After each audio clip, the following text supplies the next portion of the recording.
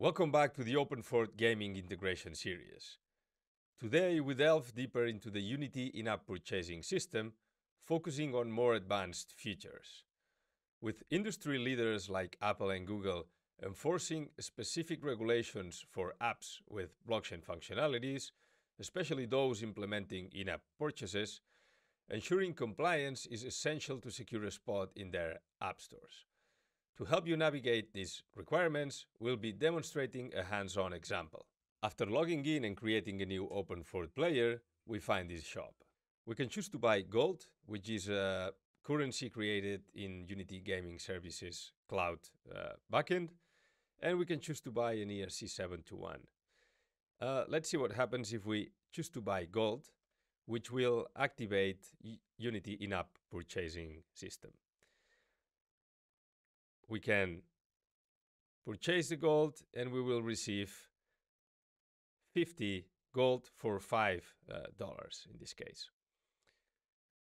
And now we can swap these coins, this Web2 currency, for actual ERC20 tokens, which have a rate of 1 to 10. We have purchased the tokens. As you see, we have 400 ERC20 tokens, and now we can try to buy the ERC721, and we can do it by many ways. We can buy it with Unity in-app purchasing system, or with gold, or with ERC20 tokens, which have, in this case, a discount. We have purchased the NFT, we don't have the tokens anymore, and if we go to the inventory, we can sell the NFT, we can see the NFT and sell it for the same ERC20 tokens amount. So after selling is successful, we receive our ERC20 tokens back. And as you see, we now have 400 again, and we would be able to buy the ERC721 again. So all this is because Apple says that you cannot buy ERC20 tokens directly with a in-app purchase. So first you need to buy in-game gold, which is a Web2 currency, and from there you can swap to ERC20 tokens, and then you can buy the NFT. And the NFT, yes, you can buy it directly with in-app purchase, or with gold, or with ERC20 tokens. So let's see how we do all this. So before we start, please go watch our previous video on Unity in-app purchase system, as this sample follows the same, almost the same setup as the previous sample. So go watch this video, and now let's go see the differences from this one. So in Openfort dashboard, you need to have the same contracts that we did, also the same gas policy. So the only difference here is in developer accounts, create a new one, you can call it minting account. So this one we will be selling, we will be transferring our NFTs to this account.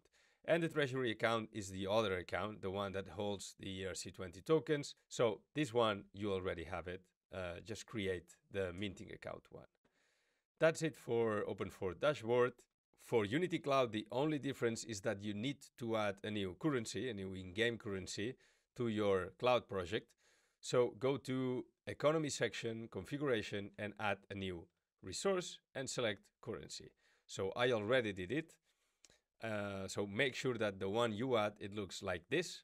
And the most important thing is that you name the resource ID as gold, like I do here. And that's it for Unity Cloud. For the Cloud Code modules, the only difference is that now we have a new variable representing the minting account. So you will need to fill it with the ID in the Openfort dashboard. So just go there and copy the ID and paste it here. Also, I added a new publish profile to the project. So now you can deploy directly the solution. And this will automatically zip all the files and deploy the Cloud Code modules to Unity Cloud. Finally, you will need to have an Apple developer account and have enrolled to the Apple developer program, which costs $99. This will give you access to App Store Connect, and also make sure you add the agreements, tax, and banking data that you need to fill here in order to be able to test in-app purchase system. Now in Unity, go to File, Build Settings, make sure you install the iOS platform, and go to Player Settings. And here, make sure you link to your existing cloud project. And then go to environment, select your environment. Make sure in-app purchases is enabled, and you have Apple App Store here. And that's it. One interesting thing to look at, apart from looking at the controllers and see all the new additions that we made, is going to the scripts and open game constants. And here you see that we have the UGS currency ID, which is in this case gold. So this references to this in-game currency. So if you put another name, just please go here and change it. And also we have all the currency rates, so you can swap this here. And also all the Cloud Code modules names in this constant, so it's better for code readability and as a good practice. So with everything set up, let's go ahead and build this to Xcode. So let's go to File, Build Settings, make sure you have installed and switched to the iOS platform, and let's hit on Build.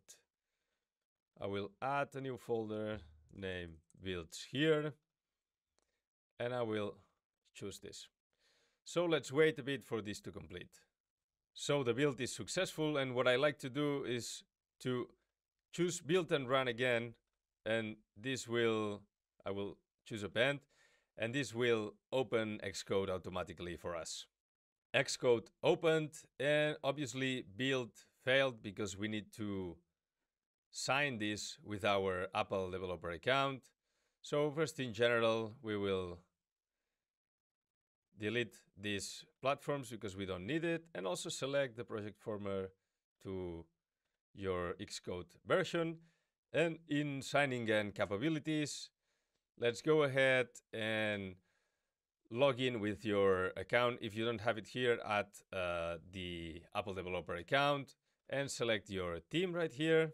So this automatically creates a certificate for us, and we can go ahead and choose build, which in my case is Command B, and we'll be waiting for a bit. Build succeeded, and now we need to archive. So go to Product and choose Archive. And let's wait a bit more. Archive is successful, and now you could choose Validate App, but I'll choose Distribute App directly, but I recommend you do that. And also I select Testflight and App Store because I want to test it internally, but also invite some external testers. So I will choose this method, and let's choose Distribute. Because of we selected automatic signing in signing and capabilities, now Xcode offers to create the app and everything needed for us, so that's amazing. Let's select also the language, and you see this is the bundle identifier, the same that we set up in Unity. If we go to Unity and player settings, on other settings, we'll see that it's the same bundle identifier. So let's go ahead and choose next, and this will create the app for us. Amazing, the app has been created. We can click on done, and if we go to App Store Connect to apps, we will see our newly created app. This is an old mine. A newly created app. This is an old one of mine. Inside your app, because we're preparing this for internal testing and Testflight, you don't need to do a lot of things.